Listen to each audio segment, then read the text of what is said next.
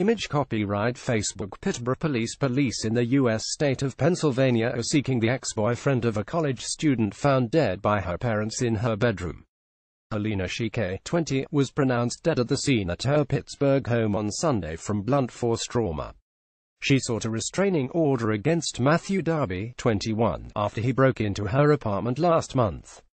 Police have been unable to locate him. Mr. Darby's lawyer appealed to his client, "Turn yourself in."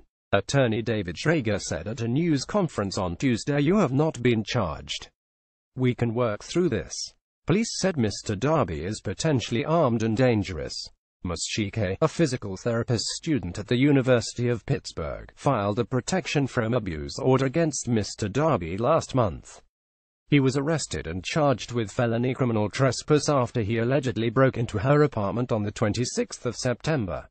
In her request for a protection order, Ms. Shike said Mr. Darby climbed up the gutter on the side of the house and broke through the second-floor window of my home, the Pittsburgh Post-Gazette reported. "He did this because I left him and stopped answering his phone calls." Mr. Darby is awaiting trial on rape and other sexual assault charges against him in Indiana County. He posted a $10,000 £7,500 bail in that case in March.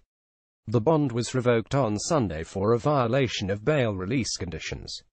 His preliminary hearing was scheduled for the 17th of October. Ms. Shike's parents reportedly went to pick her up on Sunday morning, but her roommate said she was still sleeping, according to her father, Jan Shike. When she did not answer the calls, her father kicked open the door and found her on the floor, he told the Post-Gazette.